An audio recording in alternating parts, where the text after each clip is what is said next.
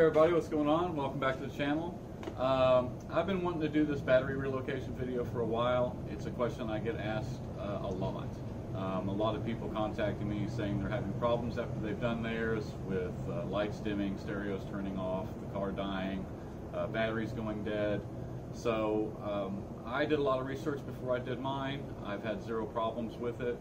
There's a couple things that I think are really important to do the specific way to ensure that it's problem-free indefinitely. So I'm going to kind of show you that, and that's it. Here we go.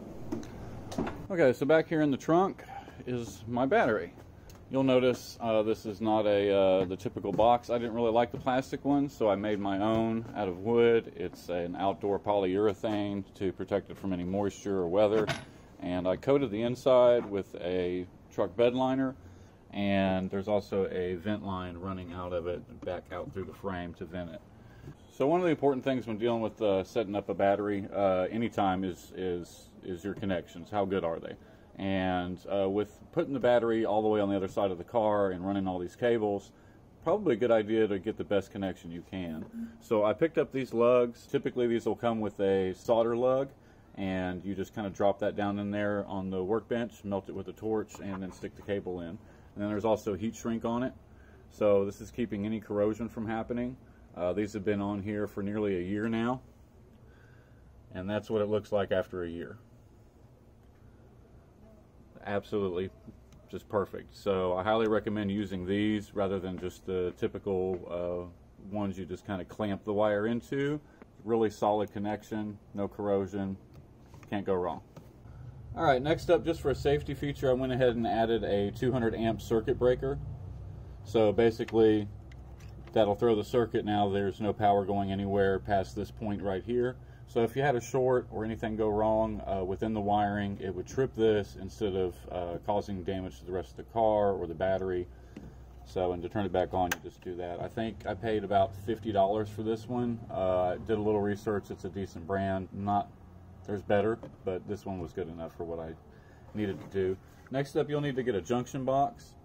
So this junction box is actually used in order for me to tie in not only the positive terminal going to the starter, but also the one going to the fuse box. So I'll show you that here in a minute. I'll also draw all of this up in a schematic and put it up on the screen.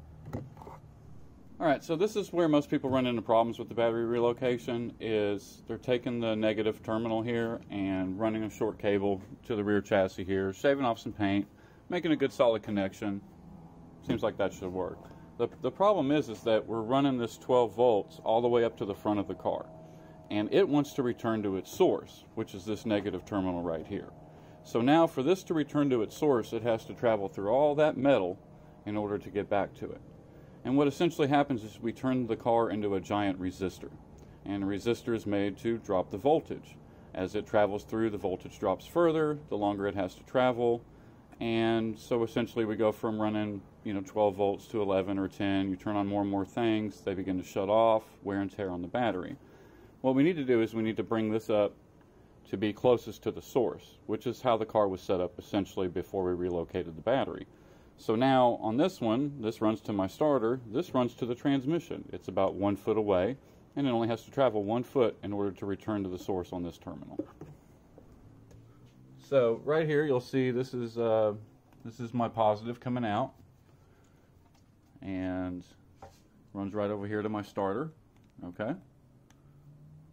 And then right here we have my ground wire, and that is running right to the transmission bell housing and bolted down to that. So now the resistance is only about 1 foot to travel through that bell housing from where it's drawing current at to where the ground is. So the next part on this is your alternator. You're going to take your 4 gauge is typically the gauge wire that this is going to be running. You may need to purchase a new one. So we're going to take that 4 gauge right there. That runs back to our fuse box. Well, mine's in the car now, so let's go take a look at that. So here's my fuse box in the glove box. We have our 4 gauge running from the alternator back to the fuse box. And then this one right here is, you see it's blue, is the one running back to the junction box. So now we'll just go ahead and take a look at it on paper. and hopefully that'll give us a better visual of how everything should look.